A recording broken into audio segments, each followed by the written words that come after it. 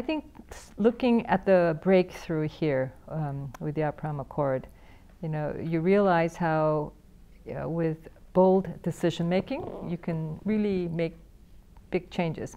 We have also a challenge to bring about enduring peace and the complete denuclearization on the on the Korean Peninsula with North Korea. We have pursued this goal for the past 3.5 years.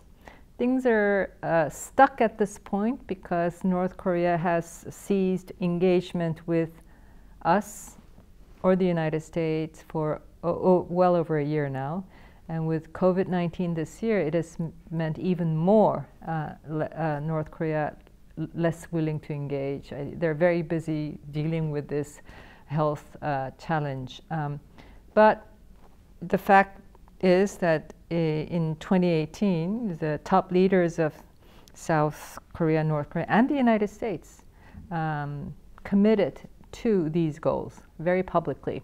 But I think with the change of administration in the United States, and we're preparing to work very closely with the new US administration to strategize about how we can bring North Korea back to the table for dialogue and negotiations. And at some point, North Korea will come to the dialogue table.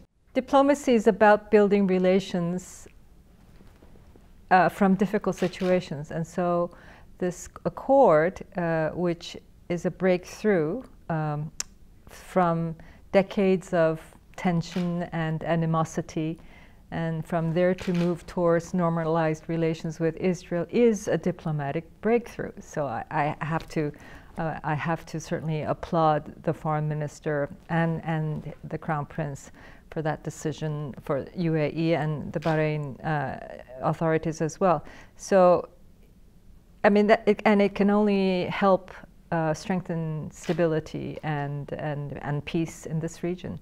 And this being a very important region for us, very important economic partners, a very important source of our energy needs. And so for this important partner to be moving towards strengthened stability and peace can be only good news.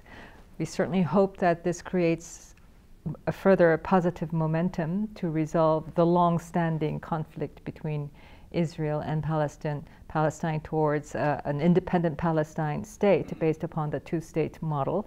And we very much hope that this change creates the positive dynamics toward that end.